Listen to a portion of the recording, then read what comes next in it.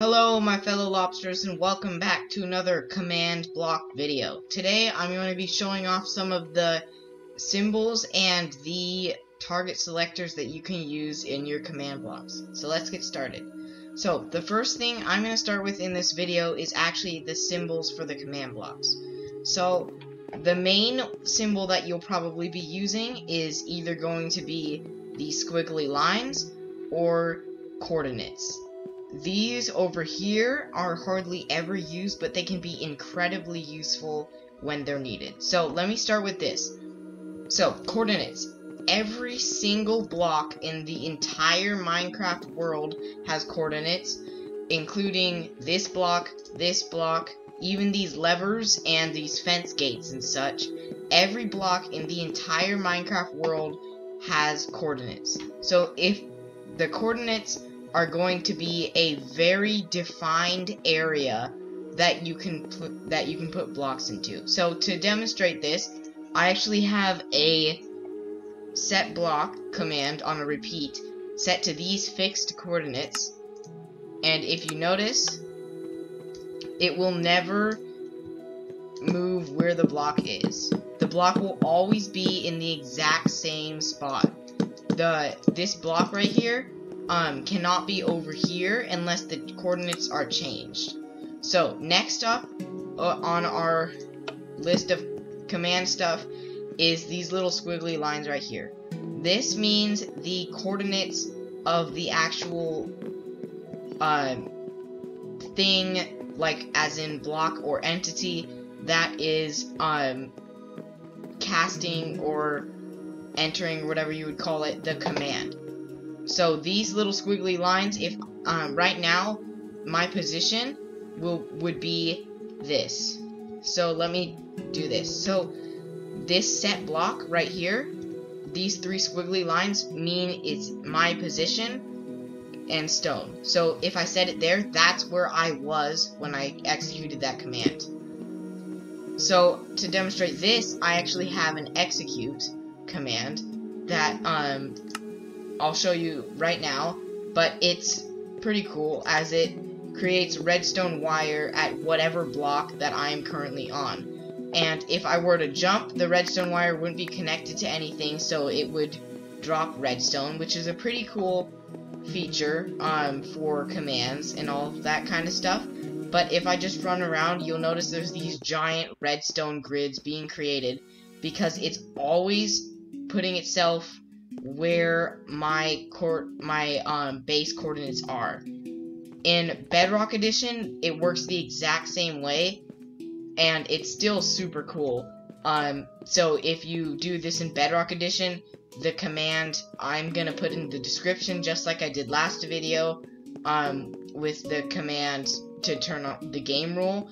But I want to make it so that this series can also be used for Bedrock Edition users as well. So let me just turn this off because I don't want to have redstone everywhere, even though it already is. Luckily, I've set up some command blocks to take away the redstone. It shouldn't take too long, and this one will take away the rest. And there we go, no more redstone. And finally, I want to mention the probably one of the coolest ways to create commands is with these little arrow-like things. So the arrows basically mean the direction that you're pointing in. So if this right here, the third line that I'm pointing my crosshairs at right now, that means that the direction I'm pointing in plus 3 blocks. So I'm pointing right here. That means it would be about where the crosshairs is because I'm pointing there. So to demonstrate this one, I have the summon lightning bolt.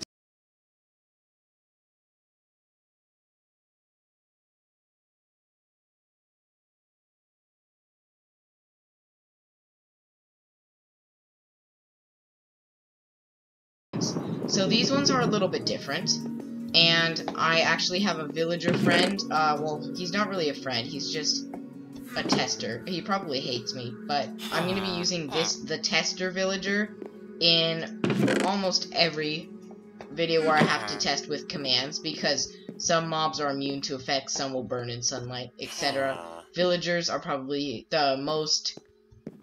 some of the easiest to use. So, let me start with @A. So, let's say I'm in a multiplayer world, and I want to give all the players a diamond sword. So, this is the command I would do. /give @A diamond sword. So, this right here is giving them an item. This is the actual item, the diamond sword, and this is the selector. So, what we're looking at this video is the selector. The selectors and also those symbol things. And the @A selector basically means every single player in the entire Minecraft world. So if you wanted to constantly, or let's say all the players were being bad, or you wanted to hide where you're teleporting them, I have this command /give /effect @A blindness for 5 seconds. All the players get blindness for 5 seconds. Obviously, there's not more than one player in this world, so I can't really demonstrate it fully, but that's how that would work. Okay, so now we have nearest player. So this can only target one player, and it'd be the one closest to whoever's executing the command, or whatever's executing the command. So let's say I'm executing the command. So I want to...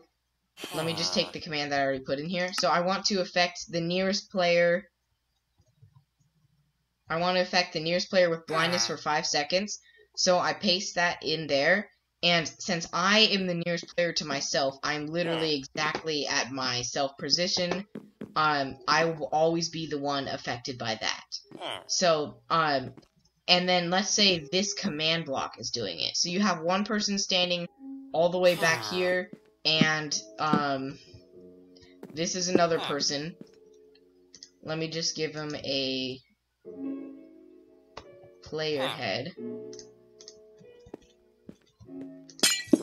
And he needs arms too. So let's say this is our, buff wooden Steve kind of guy. He's super close to the command block. And if over here, I press this button, he would be the one being affected because he's closest to the thing that's executing the command.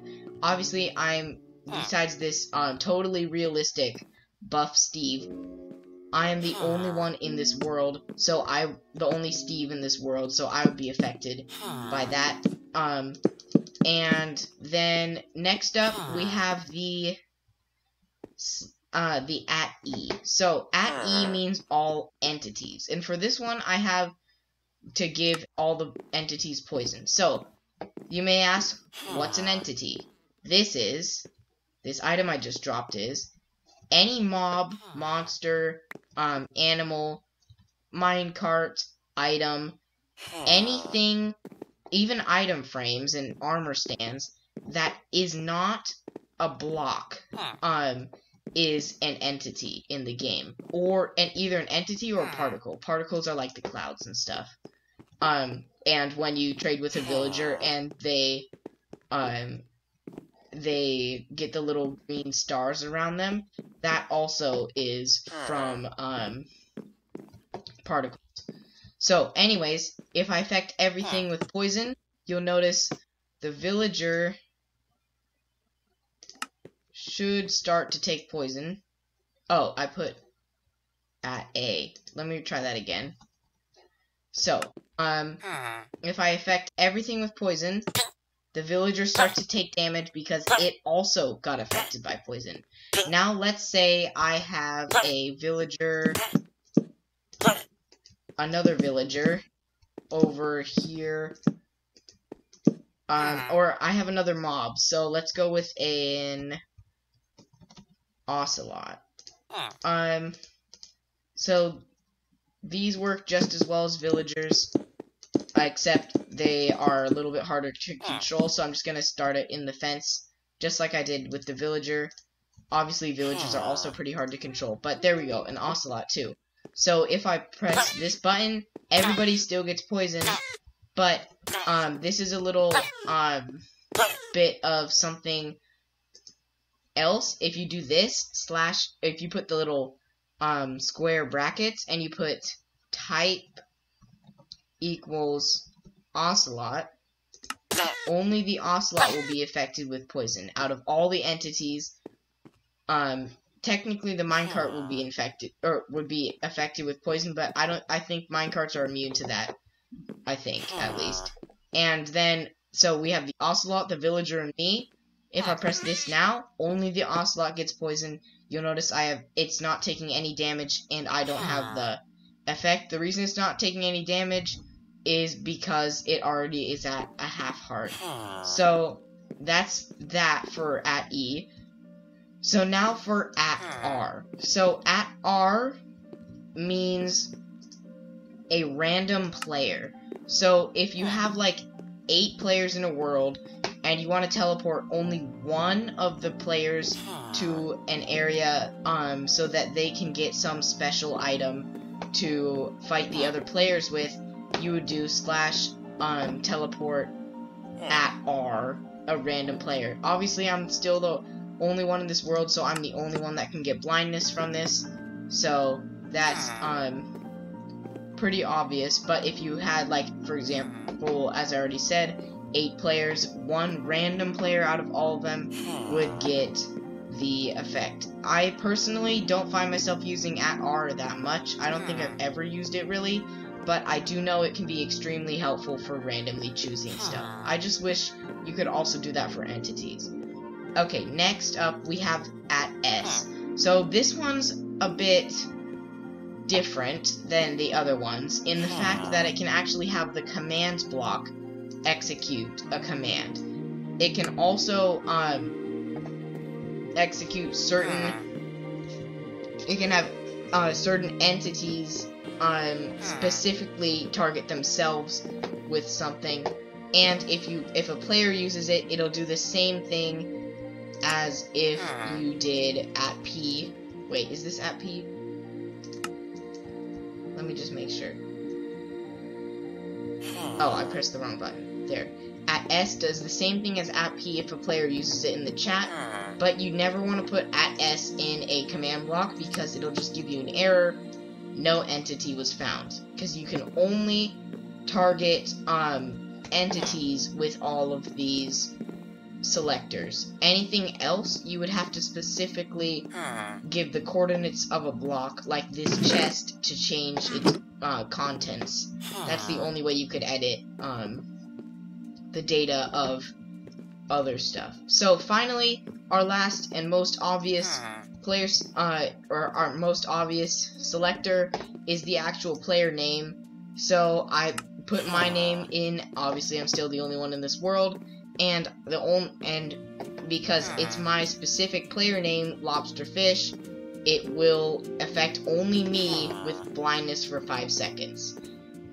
This can be only useful for the most part if you know who's actually on your server, because otherwise you'll just be giving a specific person who could be on the server, could not be on the server, some specific effect. So I usually will use at P or at A or at E. Those kinds of commands are the most valuable to me, at least.